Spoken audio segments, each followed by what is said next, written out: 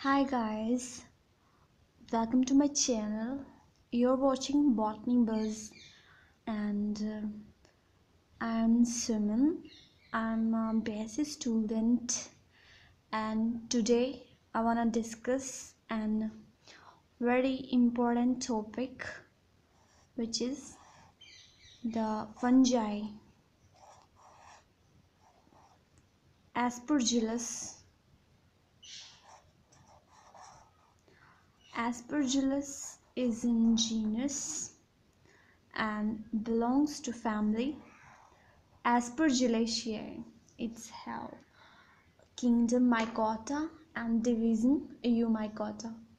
So first we will discuss about the habitat of Aspergillus.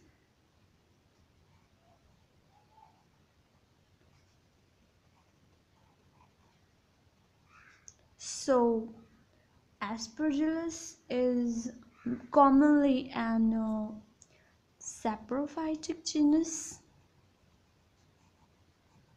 So as it is saprophytic, you guys can guess that it is mainly grows on foodstuffs. So its habitat become foodstuffs, veggies, fruits. So these are the habitats of Aspergillus. It may grow on many foodstuffs like jellies, pickles, jams. As you guys can know the foodstuffs which is related to foodstuffs. So these mainly foodstuffs are, and it may grow on some unusual places like a leather or textile. So it may be very harmful as it can spoils these leather and textile material, of course, because it's a fungus and it spoils them. So let's move, as everything has two aspects, negative and positive. So let's see what's the negative aspect of Aspergillus. So guys, as it's a fungus and it is a parasitic in nature. Parasitic nature.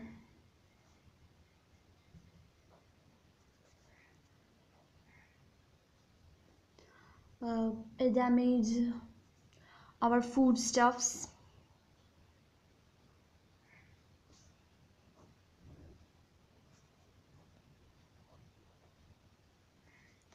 Also, it rodents the fruits and veggies. It also very very carcinogenic in nature because Aspergillus flavus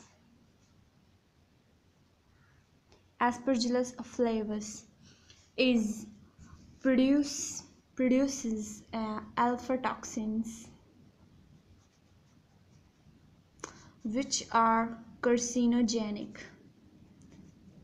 So we can say that the negative points are that these are parasitic in nature, causes diseases.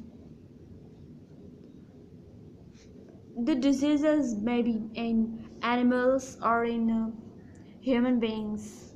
It is saprophytic, so grows in foodstuffs, veggies,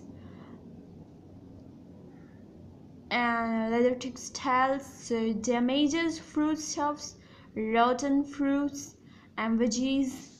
Alpha Aspergillus flavus produce alpha toxins and alpha toxins are carcinogenic. So Aspergillus is carcinogenic in nature. Also, Aspergillus causes a disease which is known as Aspergillosis. It is mainly an allergenic disease.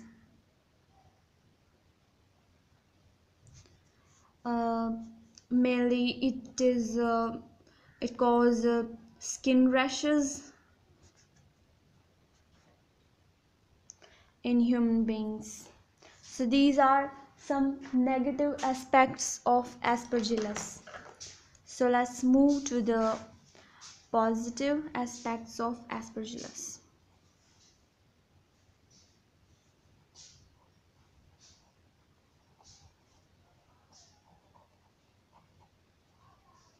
Guys, Aspergillus is also very beneficial to us because several species of Aspergillus are used to obtain organic acids. So we can say that Aspergillus is beneficial as it helps in the formation of organic acids, enzymes, and maybe antibiotics. Antibiotics, because I will give a reason for this. Antibiotics is in positive aspects of Aspergillus because some Aspergillus species like Aspergillus fumigatus is having antifungal properties. Antifungal properties means Aspergillus fumigates inhibits the growth of another fungus. It means it doesn't allow any other fungus to grow. So it have antifungal properties. So we can use it as an antibiotic against any other disease. So that's why it is used in antibiotics. The second aspect may be that Aspergillus is uses in biological processes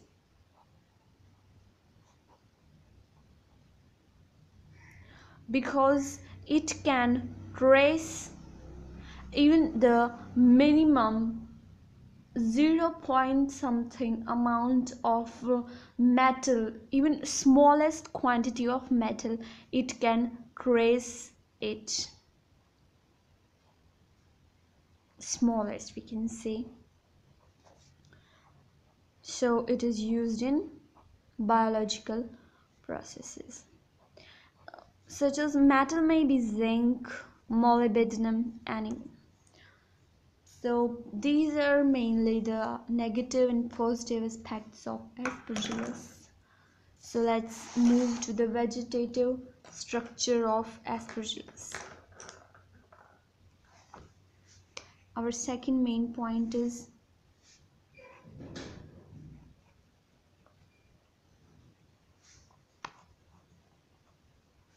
of Aspergillus.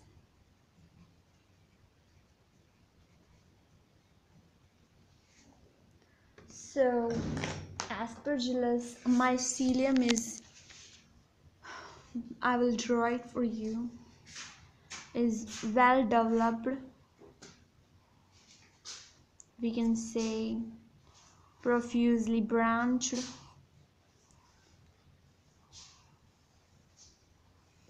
interwoven with each other, forming a net-like structure. It is septate. We can draw septa.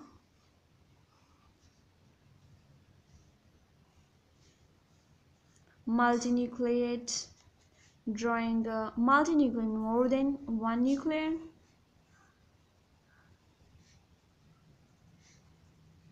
So as you guys can see, the mycelium is multinucleate. So here we can get one more point, that the mycelium may be homokaryotic or heterokaryotic. I will explain it. As the mycelium of Aspergillus is multinucleated.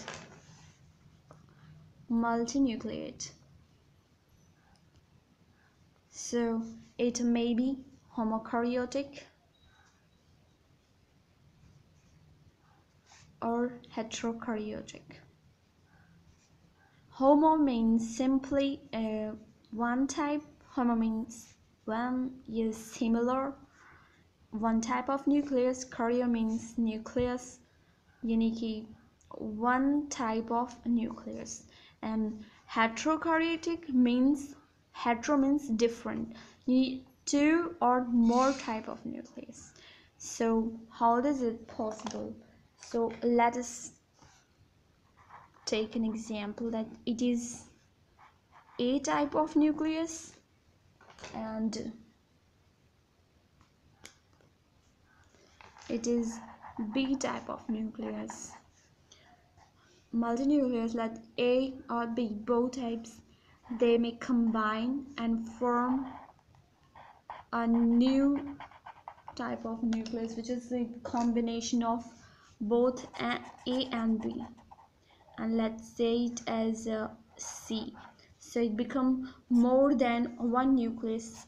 We get three type of nucleuses. So this phenomena is known as heterokaryotic. So this is mainly the vegetative structure of Aspergillus. And Aspergillus vegetative structure, it may be consist of the reserve food material as oil droplets, as a reserve food material.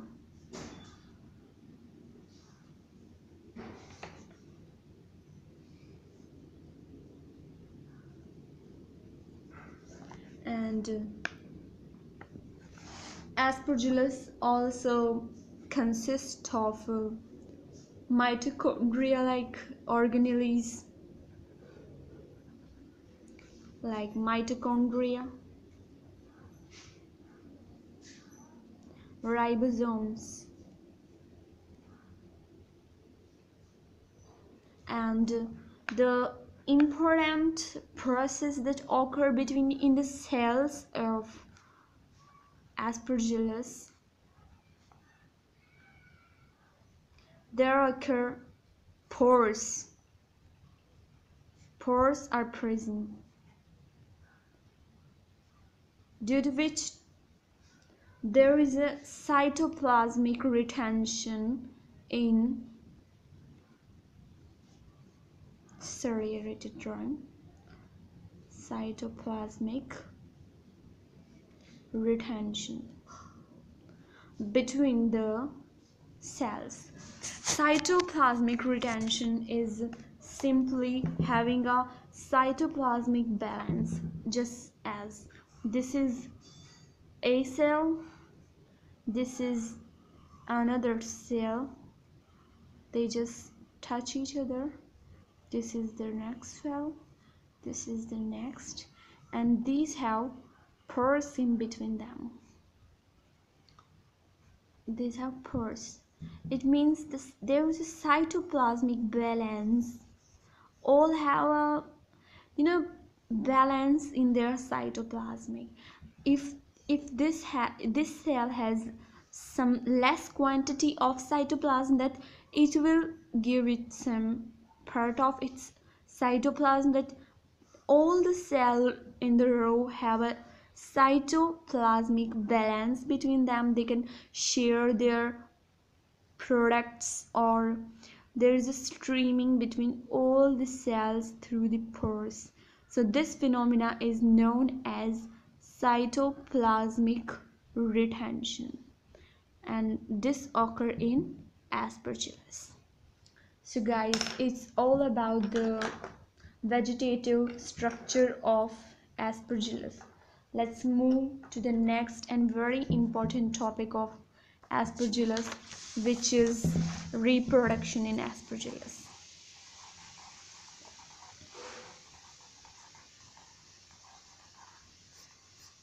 So in Aspergillus we have both we can say all type of reproduction: sexual, asexual, and vegetative. All type of reproduction is present and can be seen in Aspergillus. So firstly we will discuss the vegetative reproduction.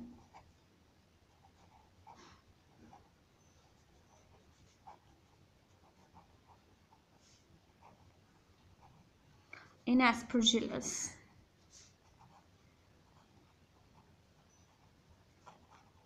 so mainly in Aspergillus we have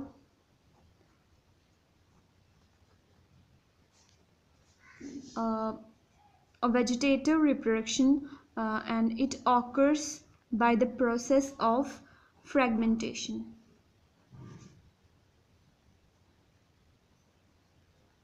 Fragmentation is the most common type of vegetative reproduction. If you guys don't have no idea about any of the fungus vegetative reproduction, just write fragmentation. It is the most common type of vegetative reproduction in any fungus, not only in Aspergillus. I'm talking about all the fungi. Just write fragmentation and you will get mark for it, because it's very common type of vegetative reproduction is Aspergillus. And as fragmentation is very simple process. Let's we have this hyphae of the mycelium. As you guys know that the common the simple is most the you can say most smallest unit in any fungi is the hyphae. It forms mycelium, and mycelium form all the vegetative part of any vegetative structure of any fungi. Okay, so let's we have a simple septa. It maybe from here it just whole the mycelium is here present, and this end, just take this end, is broken down, and this is known as fragment, a simple fragment, a simple part. Now this fragment is able to regrow the whole Aspergillus mycelium. So from a smaller fragment we are able to get the whole mycelium again. This process is known as fragmentation. And guys, we are at BSc level, so we have to mention that this fragment formation, or we just can't write that fragmentation is a process in which the only a single fragment can able to regrow the mycelium again. We have to write the reason that how this fragment form. This fragment can be formed due to any accident breakage, maybe due to any external pressure, any external disturbance in the mycelium, any insect as it grows on food stuff. So maybe the food stuff can be accidentally broken down, due to which the fragments are also broken.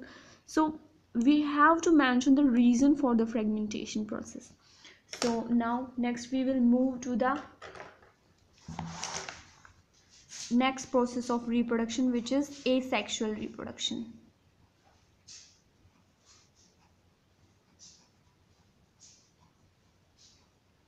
So in Aspergillus, asexual reproduction is occurred by conidia formation. It is also again very common type of asexual reproduction. So let us take a simple introduction to the asexual reproduction. That asexual reproduction is carried out by conidia formation, and how this conidia is formed. Now we will study the formation of this conidia. So before the formation of conidia, we have the vegetative hyphae. So we have a simple hyphae, here it is, and some of the cells of the hyphae start growing more vigorously or more faster than the other cells, such as these are the other cells, and this is the one cell that it grows in size. Then these cells are smaller, but this cell has a large septa, and it forms a thick layer around itself. This cell is multinucleate, of course, because Aspergillus hyphae is multinucleate. So this cell is known as foot cell.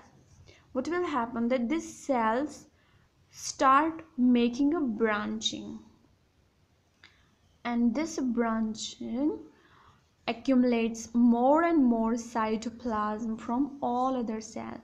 And how it takes the cytoplasm from these cells? Because the cells have pores between them, and due to these pores, cytoplasmic retention occur, and this branching start accumulating more and more cytoplasm and form a hole like structure, circular, and this structure enlarges and form a rounded in shape, and this is known as vesicle.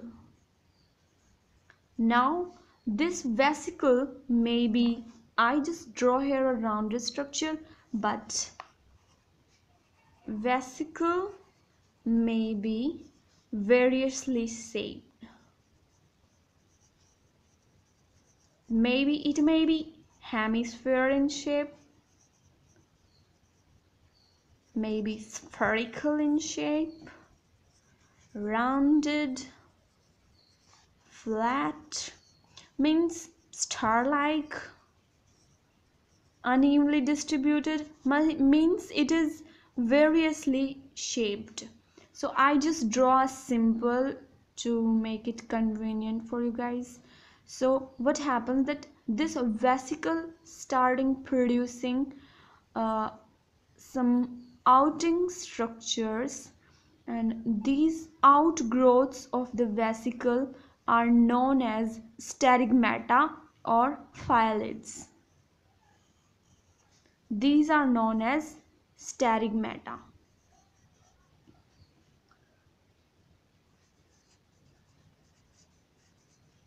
These sterigmata are nothing, these are just the outgrowth of vesicle. What will happen next is that these sterigmata nucleus divides into two, and what will happen that it slightly make a constriction. One of the nucleus travels from the sterigmata to the constriction part. So what will happen next, that I'm drawing this here, it forms like this. One nucleus remains in sterigmata and other goes into the constriction part, and also some cytoplasm is also goes. So this structure is the final result, conidia. So you guys are able to understand what is conidia and how it forms. Okay, so for the honors students, you can't write, and this chain is just forms again and again. So for honors students, I'm saying for the honors students that you guys can't say that asexual reproduction occurs by conidia formation. You guys have to explain this whole process, that how conidia form, how does the futsal form, how does this conidiophore forms. This whole structure is known as conidiophore. So for honor students, you guys have to understand the basic things first. Yep, I'm an honor student and I feel that in honors we guys have to explain everything more and more deeply, so that's why I'm saying this. Okay, so this is the asexual reproduction in Aspergillus. Now I'm just showing the structure of conidia.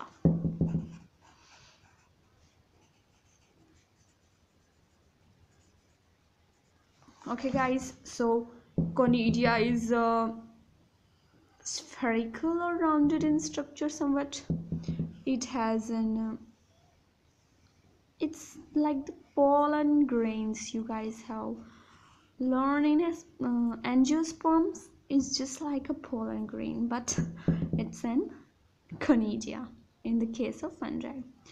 Outer layer is known as exine, and inner there is a small nucleus. It's uninucleate, unicellular cytoplasm, and this is exine, this is intine, this is nucleus. Okay guys, so this is the structure of conidia, and you can say that you guys can easily explain, write more, even 3 or 4 lines about it, that each conidia contains a small each conidia is a small uninucleate globule or somewhat rounded in shape. It may contain, yeah, it's an important point, that conidia may contain pigments, and pigments may be green or brown or yellow in color, so due to which the conidia may be colorful. And this point is also noticed in conidiophores, that the asexual reproduction structure, which is known as conidiophore and conidia, both of them have pigments. Mainly fungi have do not any pigments, but in conidiophores and in conidia there are we can see colorful pigments which may be green, brown or yellow, due to which we can see the colored formation on the any rotten bread or any rotten jelly or veggies. The color in usually fungi do not have any pigment, but these vegetative asexual structures have some pigments, due to which we can see the coloring over the bread which is infected by Aspergillus. So the coloring structures we saw on any bread or any rotten veggie is due to the formation of asexual structures, which are conidiophore and conidia. So this point is clear here, that what is the reason behind the coloring of the rotten bread or the rotten veggies. Okay, so let's move to the next point, which is sexual reproduction. So guys, let me clear you one thing, that sexual reproduction is very uncommon in case of Aspergillus. Very uncommon. I'm clearing this point. There is a reason behind the uh, uncommon of Aspergillus sexual reproduction in Aspergillus. There's only few species. I can write the species name: Aspergillus herbarium, God save us from these typical names. I found them very hard to pronunciate, but what we can do. And Aspergillus repens. So these are the main species in which we can find sexual reproduction. Otherwise, sexual reproduction is very uncommon in Aspergillus, but still we have to study it because it is found in some species. So let us talk about the simple topic that sexual reproduction. So it may also have sexual structures. These may be male or female. Male is Antheridium,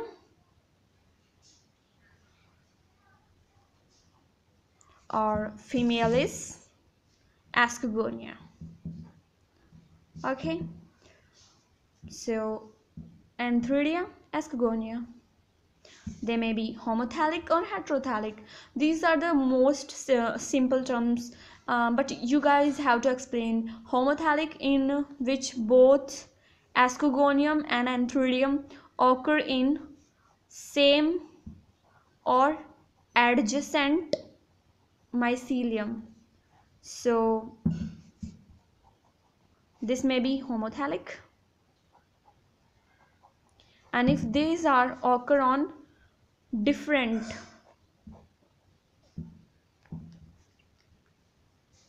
mycelium, then it will be heterothallic. These are the simple terms. Okay guys, so let's move to the first point, which is development of Aspergillus.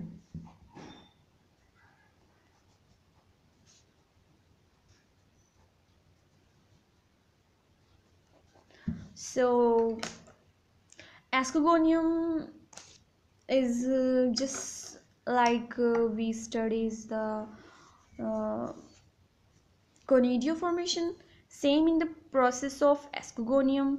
Aspergillus start developing from a simple hyphae cells.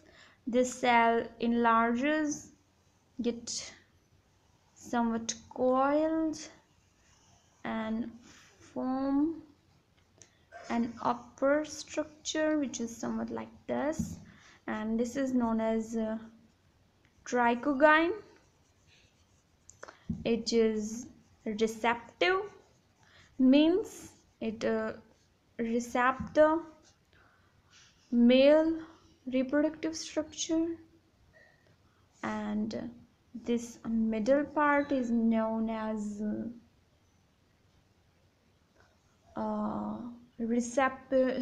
middle part is known as female gametangium, and this basal part is known as stalk. Okay guys, so this is Aspergillus. It is somewhat coiled in structure. This trichogyne is multinucleate and multicellular. Female gametangia is uninucleate and unicellular, and stalk is again multinucleate and multicellular. These are divided by septa. Okay, these are multinucleate, multicellular. This is the gametangia, unicellular, and this is the stalk. It is multinucleate and multicellular. Just draw some sepals. This is the typically, don't take it as so funny. Diagram is quite funny, but it's the diagram of Aspergillus. Next is the next point in the sexual reproduction is the formation of antheridia.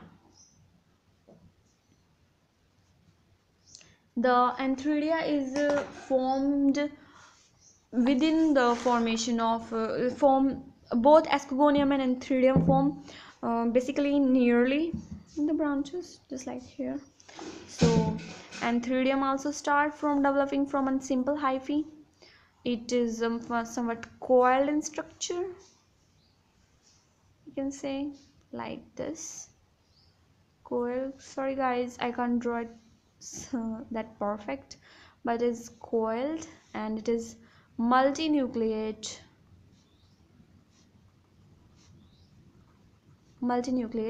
and multicellular, means it have septa through. Okay, so the upper part is known as antheridium proper,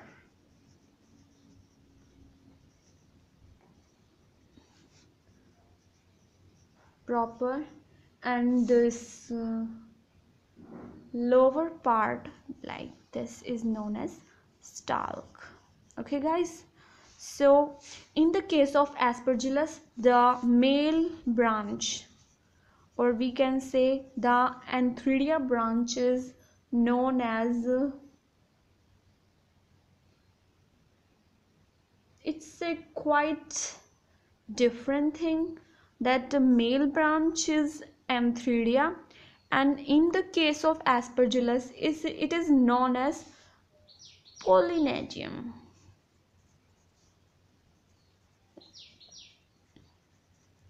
It is quite a rare case that male branch is known as polynesium in case of Aspergillus. So this is the formation of antheridia. Simple septa, or we can say hyphae, start developing, get coiled, it is multinucleate, multicellular. So this is the typical structure of antheridia. So it is there's an important point that in why the sexual reproduction is uncommon in the case of Aspergillus. So the reason for the uncommonness of the sexual reproduction in Aspergillus is that there is a gradual elimination of formation of antheridia.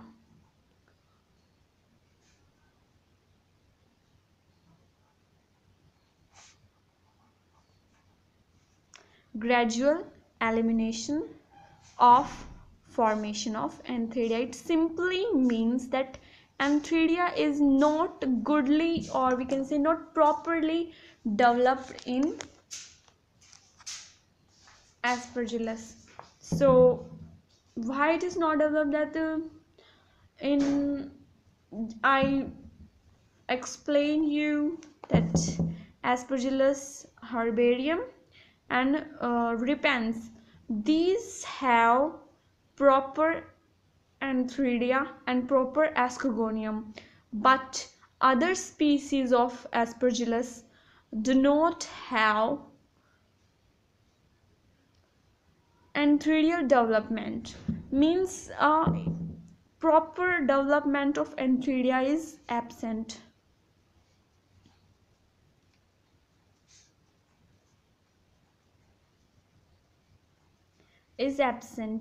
And if by any chance the antheridia is formed, then what happens, that the cytoplasmic